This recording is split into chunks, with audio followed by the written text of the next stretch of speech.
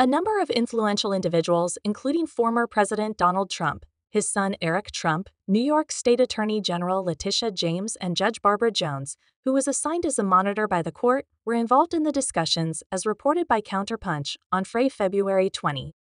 2024. They intended to obtain an appeal bond that was about $500 million in order to cover the penalty that the court had imposed for fraud. Additionally, Joey Profasi Jar, who works for Bot Bean Bonds and is located in Elizabeth, New Jersey, actively participated in the negotiations. A window into the high-stakes drama that is taking place behind closed doors is provided by the transcript, which was obtained by Stephen F. Eisenman, a columnist for Counterpunch, from a source who wished to remain anonymous.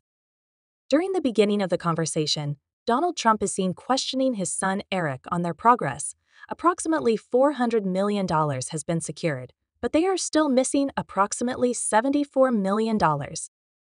According to Eric Trump, who adds that they are getting close, while Eric Trump is being challenged by Donald Trump about his efforts to locate additional funding. Donald Trump appears unimpressed. Donald Trump's dissatisfaction is heightened by the fact that Eric Trump's efforts, which include looking behind sofa ions and even collecting contributions from members of the family, provide only a limited amount of results. While the tension is rising, Leticia James steps in and warns former President Donald Trump against any additional delays. She also emphasizes how important it is to obtain the bond as quickly as possible in order to fulfill responsibilities to the citizens of New York.